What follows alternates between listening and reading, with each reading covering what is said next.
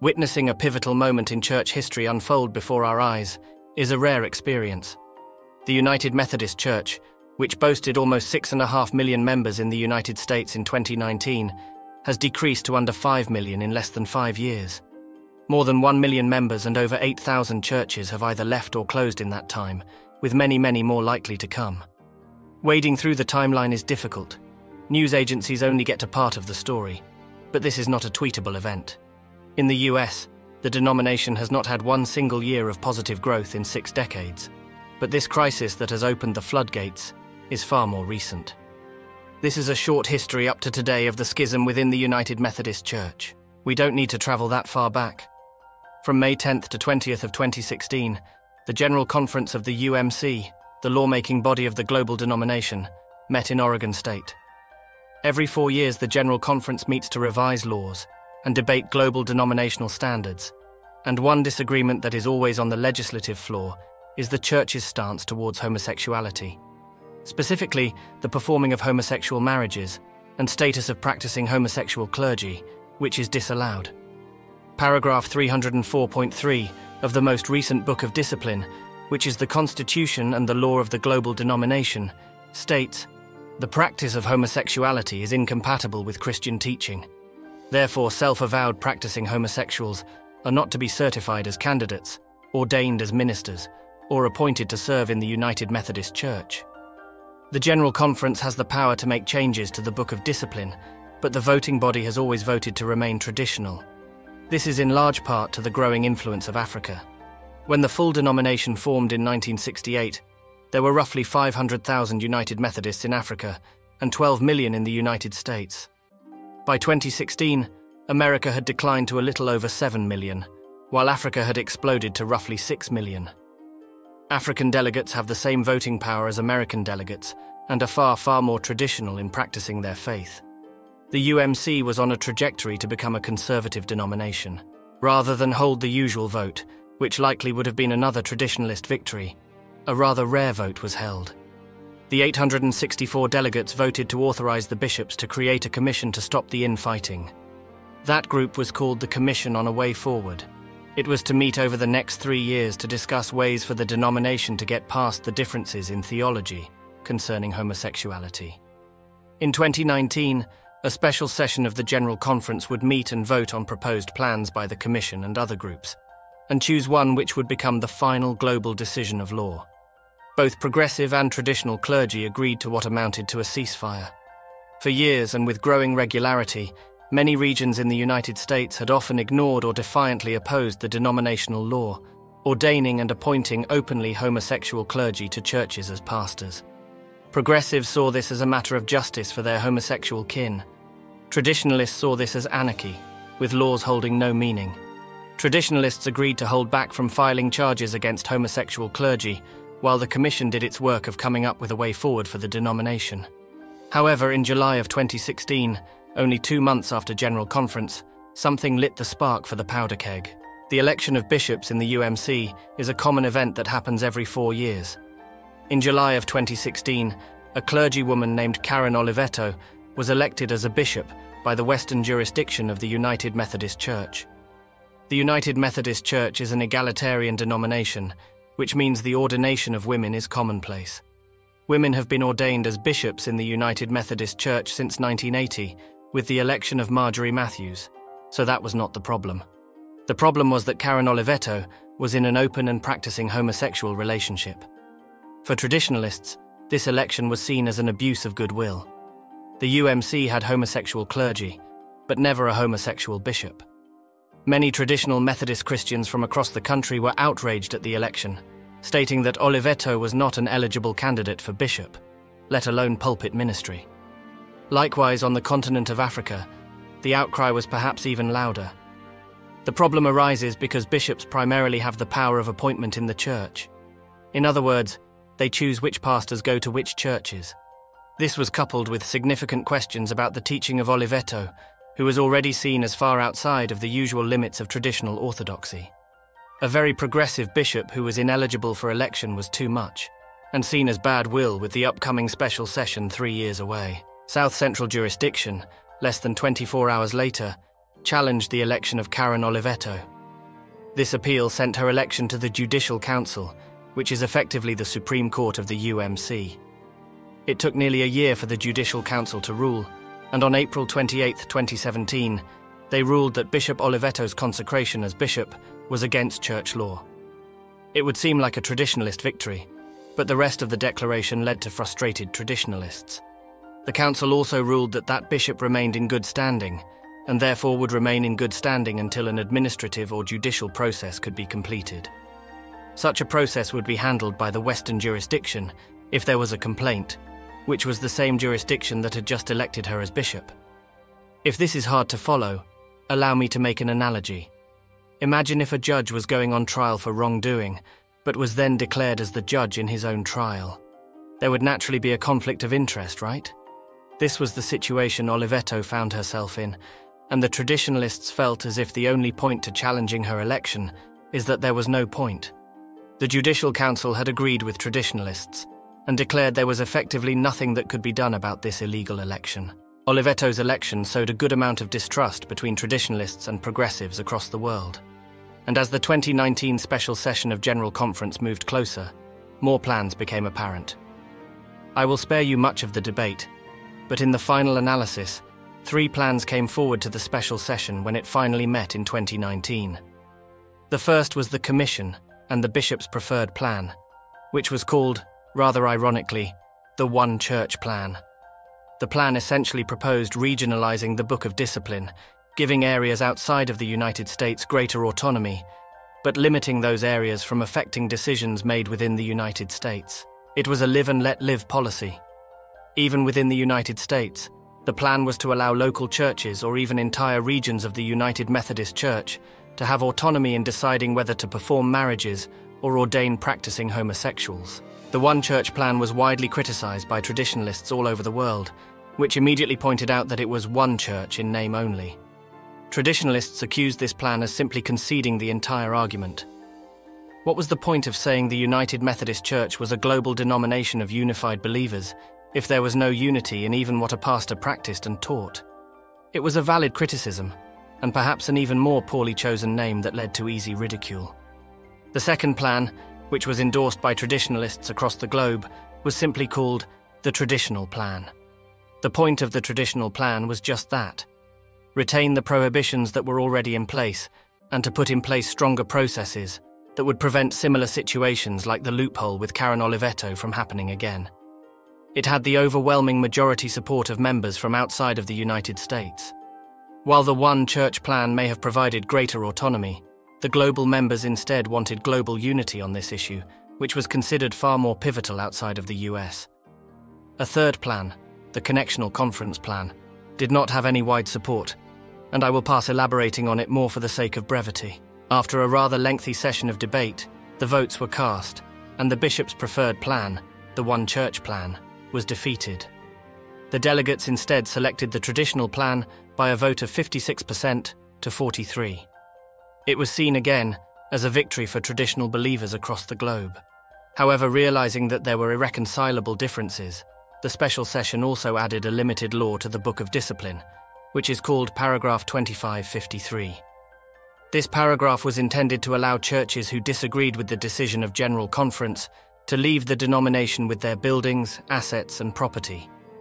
The reason this was a necessary additional step was because the denomination, all the way back to its founding by John Wesley, had adopted what is commonly called a trust clause. The trust clause, in short, states that local congregations hold the building and assets of a local church in trust for the local annual conference, which is the smaller regional body. Essentially, the denomination owns everything from the bell tower down to the hymnals of every United Methodist Church. There are many reasons for the trust clause to exist. First, the obvious, is that if a local church decided to just leave to join another denomination, they could not just do so and take conference property with them. It could be used to prevent denominational sniping, or having a church run away with a rogue but charismatic preacher. Second, if a church suffered a catastrophe and all of the members were suddenly gone, the conference could come in and legally control the building without much fuss. Third, it can help to prevent frivolous decisions of a local church. For example, If a local church wanted to fund the new building of a brothel in a local area, the conference could shut the church down to help prevent it from happening. That may be an extreme example, but it certainly did give the conference power to prevent such an anomaly. 2553 was another olive branch, allowing churches a limited and specific way out of the denomination without having to leave the church building and assets behind. It was well-intentioned, but not without debate. The traditional plan delegates favoured what was called the Boyette Plan, named after Keith Boyette, a traditionalist leader. It only required local churches to have a simple majority vote of 50%, pay any still outstanding fees to the denomination, and pay pension liabilities to already retired clergy. The Judicial Council on Review declared that plan as unconstitutional. But it did not matter. What was instead passed and adopted as 2553 was called the Taylor Disaffiliation Plan, which changed several key factors. Instead of a simple majority, a supermajority of 66% was now required. It also required the payment of a full additional year of fees, along with the rest of the current years and any outstanding fees not yet paid. It required pension liabilities like the Boyette Plan, but seemed at first glance to be rather similar, except with additional fees. It also required the vote of the annual conference to complete the process. It also seemed a bit strange, because progressive churches apparently were voting to pay more in exit fees. The reason would not be immediately apparent, as the traditionalists expected progressive leaders to begin the process of exiting the denomination. Paragraph 2553 would also give churches until the end of 2023 to leave, giving it a sunset date of December 31st, 2023. It did not matter. That very day, progressive leaders, including bishops and pastors, declared, "We will not be silent, we will not be complicit, we will not leave." The church appeared to be at an impasse. The traditional plan had won the vote, but progressive leaders were again refusing to enforce the rules of the denomination, and there seemed to be no way to move forward. It is also important to note that 2553 would not be able to be used by churches outside of the US until after the scheduled 2020 General Conference that next year. That is not an important detail now, but it will be shortly. Things continued in quite a bit of tension through the rest of 2019. Then, in January of 2020, plans that had been brewing in the background surfaced. Methodist leaders who were traditionalists, progressives, and those who found themselves in the middle, often called centrists, revealed that they had reached an agreement. A rather famous lawyer, Kenneth Feinberg, who had helped to negotiate the 9/11 Victims Fund, took on the legislation and drafting process pro bono. What emerged was a proposed resolution, that is, a proposed law, to the 2020 General Conference called the Protocol for Grace and Reconciliation Through Separation. It was commonly called the Protocol for short. To cut to the chase, if the progressives were not going to abide by the General Conference, the traditionalists would leave instead. The protocol would have given churches the ability to leave and join another Wesleyan denomination if they could not, in good conscience, remain in a progressive UMC. The progressive and centrist leaders agreed to pay $25 million in seed money to a new traditionalist denomination, a concession for leaving. The plan caused a bit of an uproar among traditionalists initially. After all, why were they being forced to leave if they had won the vote at the special session? The reason was rather simple. If progressive leaders were not going to follow the discipline of the denomination, there was no sense staying, was the argument. After an initial burst of frustration, it was agreed upon by most traditionalists that this really was the only serious way forward. The signatures of well-known names from each side of the debate were included on the protocol, including 11 US bishops, as well as African traditionalist leader Bishop John K. Yambasu and Keith Boyette. The stage was set for General Conference to meet from May 5th to May 15th of 2020 in Minneapolis. But tragedy struck the globe. COVID. I will not recount that worldwide phenomenon for you, but suffice to say, the 2020 General Conference was postponed. African delegates would not have been allowed into the country, as travel was heavily restricted, so all sides agreed it was for the best. After all, it was only a year, right? In 2021, the hope of preventative vaccines was announced with much fanfare, but it was generally only available in the US, and travel was still heavily restricted. So, the 2020 General Conference was postponed again to 2022. This is exactly where things begin to get weird. On March 3rd, 2022, the General Conference was announced to be delayed once again. Not to 2023, but instead to 2024. This might not have seemed like a terrible issue, but the vote to postpone or move forward was starkly down traditional/progressive voting lines. Progressives and centrists voted to postpone. Traditionalists all voted to move forward, even if it was a virtual meeting. Many international Methodist committees were meeting in person, and most annual conferences completed their work via virtual networking, so the precedent had been set. 4 days later, Reverend Joseph DiPaolo, a traditional leader who was a member of that committee, resigned in protest. He revealed that the commission voted 14-9, with 1 abstention, to postpone, and how the voting lines were laid out. Another 4 days later, and Reverend Rob Renfro, another traditionalist leader and publisher of the strongly traditionalist magazine Good News, urged traditionalists to get out of the denomination if they could. The reason for the rush lay in the length of the delay. Remember paragraph 2553? That was set to expire at the end of 2023, and now the General Conference was set for 2024. This appeared to traditionalists to be another attempt to manipulate the situation. Progressive and centrist leaders decried this worry as nonsense, but the ill will was already there, and traditionalist leaders were reasonably worried. Progressive leaders, if you remember, had already been accused of deception in the past. They were still actively electing homosexual clergy in many conferences, and had sworn not to uphold the rule of the special session of 2019. Further, Karen Olivetto was still serving as an active bishop, and no charges were being heard against her. Her election had also happened during the last ceasefire. In response to the General Conference's delay, on March 3rd, the very same day, the new traditionalist denomination announced it would launch on May 1st of 2022. The new denomination was called the Global Methodist Church. There was still momentarily hope that the protocol would pass, but traditionalist leaders were worried. They were right. On June 10th, 2022, progressive and centrist bishops said they no longer supported the protocol and would not be signers anymore. They cited long delays and the passage of time, as well as the changing circumstances, as reasons they changed their mind.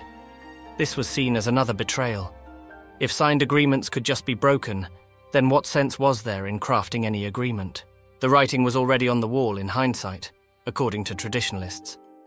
In February of 2022, the Judicial Council had ruled that annual conferences could add additional terms to those already laid out in 2553. This will be important shortly, so bear it in mind. Further, because of the protocol, many regional conferences had not significantly implemented 2553. Barely 200 churches had used the paragraph since its adoption in 2019, thanks to the protocol being believed as a valid pathway. With the hope of the protocol now seemingly gone, things went from tense to metaphorically nuclear, and traditionalist churches began to demand answers and pathways out, now believing progressive leaders were untrustworthy. Rather unsurprisingly, requests for information from churches and questions were submitted to the Judicial Council by the bishops. The first answer in May 2022 said that whole conferences could not leave the denomination as a bloc, only local churches. The Slovakia and Bulgaria conferences decided in defiance to leave anyway, voting nearly unanimously to leave the denomination for the Global Methodist Church. Those events are worth a short story in and of itself, as the proceedings were fascinating. Subscribe to hear that one soon. Some conferences moved quickly and began to ratify churches leaving. There were 180 churches that had used the provision at the start of 2022. The situation had become more tense through 2022, thanks to the February ruling of the Judicial Council. The initial reasoning, submitted by the New England Conference, was to check whether their requirement of an 8-month discernment process was a valid addition to 2553. The Judicial Council had ruled that conferences could develop additional terms. Some conferences took that knowledge rather liberally, and this is where the irony begins. What began as an olive branch for progressive churches to leave with their property became a metaphorical noose around the necks of most of the Methodist churches in the US. In many conferences, including sections of Maryland and California, this was interpreted to mean that conferences could require congregations to buy their buildings from the conference. This was obviously seen as additional bad will and not in the spirit of 2553. The original Traditional Plan's 2019 victory laid out fees that were far, far less. Even some progressive and centrist leaders decried this practice, but very few rolled back their decision to add excessive fees. In California in particular, this sent exit fees to soar. One church I checked with said their exit fees went from $180,000 to $4 million, roughly $60,000 per member of the church. In the Florida conference, the first major case to come forward, the conference required churches to purchase backdated hurricane insurance for their buildings for the previous 3 years. This would add multiple hundreds of thousands of dollars to their exit costs. The majority of progressive bishops added additional fees. The few traditionalist bishops did not, and in some cases helped to pay down the fees of churches that wished to leave. While 180 may have been the number at the beginning of 2022, by the end of the year, 2006 churches had left, and some had begun to pursue litigation over what they saw as a blatant power grab. Other conferences took a rather different approach, including delay tactics. In particular, the Eastern Pennsylvania Conference initially told churches to expect term sheets, also known as estimated exit costs, by the end of May of 2022. When the term sheets did not arrive, they were told the term sheets were forthcoming in July. Trusting their bishop, they waited for term sheets. In mid-August, those churches were then told they would only receive their estimated list of fees when they entered the process, and that they only had until September 1st, less than 2 weeks, to decide if they wanted to move forward. 50 or so churches sued, as they had been asking for information for months, and claiming the conference shut down the process over a year ahead of the expiration of 2553. The bishop argued that Judicial Council ruled that conferences could add additional terms, including shutting down the process over a year ahead of time. In North Georgia, the first church to leave, Mount Bethel, agreed to a $13 million exit fee. At the end of 2022, the bishop of that conference shut down the entire disaffiliation process over a year ahead of time. When churches sued the conference, a judge awarded them their right to vote to leave, saying the conference had breached the contract that paragraph 2553 created. Some conferences did change. Western Pennsylvania's conference initially had an additional cost of 40% of a church's property value. After outcry, the conference changed it to 2%, but these instances were rare. Things only became progressively worse through this year, 2023. The General Council on Finance and Administration, or GCFA for short, the financial wing of the United Methodist Church, began to release aggregated data on church closures from 2019 to the present. Their first report, through January 13, 2023, reported 3,266 churches had either left the denomination, closed, or had been abandoned. This same report also says 462,122 members had left by the beginning of the year. The latest report, from October 13th, now reports 7,585 churches have left, closed, or been abandoned. Over 1.1 million members were attached to them. Before churches had begun to leave in earnest in 2022, in the United States, over 1,000 members a day were leaving according to data, the official statistical reporting outlet of the UMC. The number has nearly doubled since 2022. And what about the protocol? Africa still has hope for the protocol, but there is a problem, and it is in the number of voters. The numbers of delegates were based off of 2019 election numbers, back when it was believed a 2020 General Conference was happening.